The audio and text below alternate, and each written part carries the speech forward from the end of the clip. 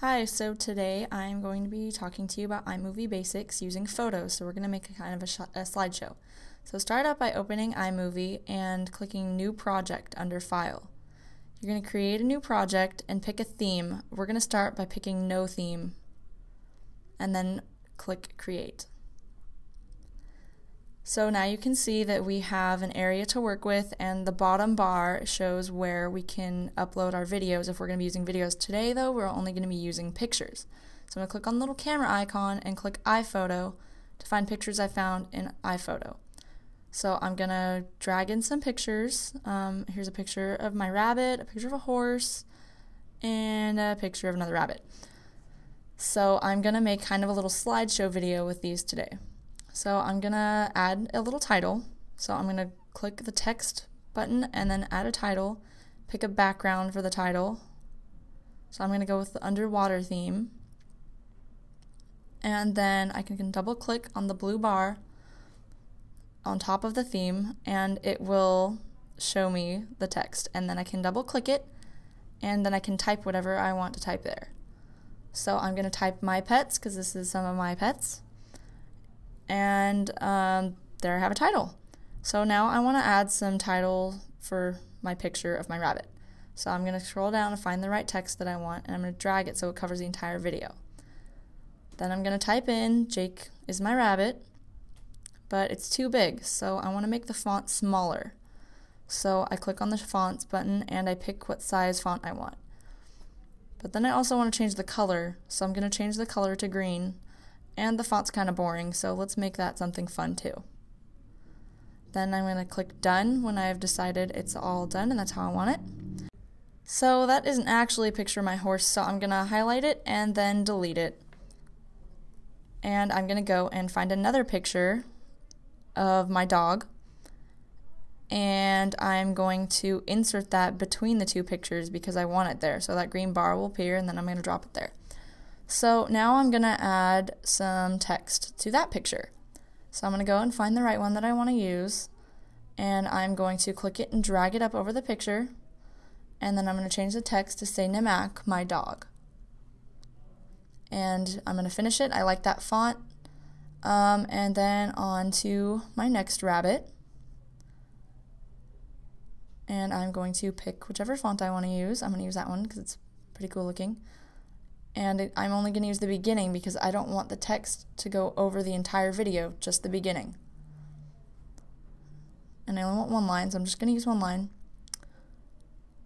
So now the Ken Burns effect, which is where the picture gets smaller or bigger, you can pick which way you want it to go, is still on that picture.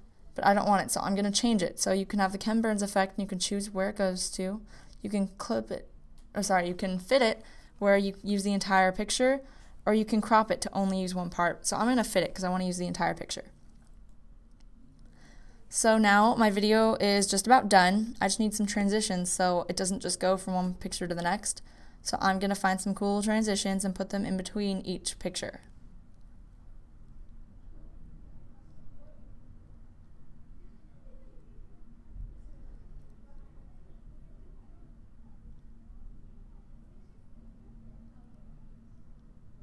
Okay, now that I have done the transitions that I would like to use, I'm going to add my credits at the end.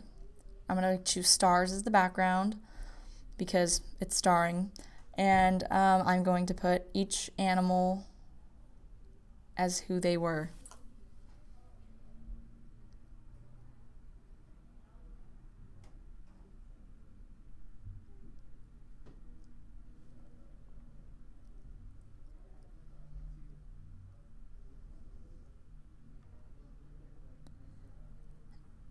And since I'm not going to need the last line because I only use 3, I'm just going to highlight the text and delete it. And then I'm going to press Done.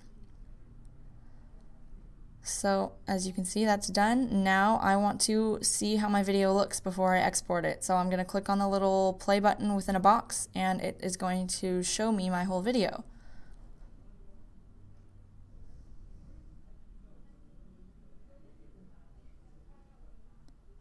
Because of the way I had to record this, it does look a little skippy. It would not normally be this skippy, but you get the main idea.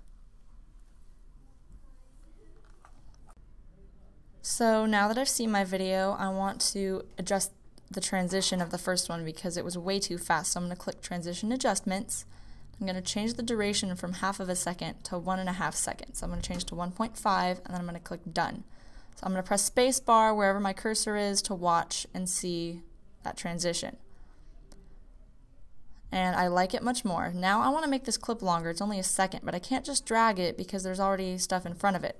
So I'm going to click Clip Adjustments and change the duration from 1 second. I'm going to put it to 2 seconds so it's a little bit longer, and then I'm going to click Done. Now I want to make this clip of Namak look cooler. So I'm going to go to Video Adjustments. Sorry, I meant Clip Adjustments. And then I'm going to change video effects. So you can see there are a bunch of effects here that will add different effects, whether it be like grains or different polarizing effects and stuff. You can change them. You can move the windows so you can actually see what you're doing. And just put your mouse over whichever one to see how it would look with your video. And then once you've decided on one, you click it and click Done. So now I've seen my transition. And I've decided I like the way that looks, even though it does look a little bright. And I am so far pretty happy with my video.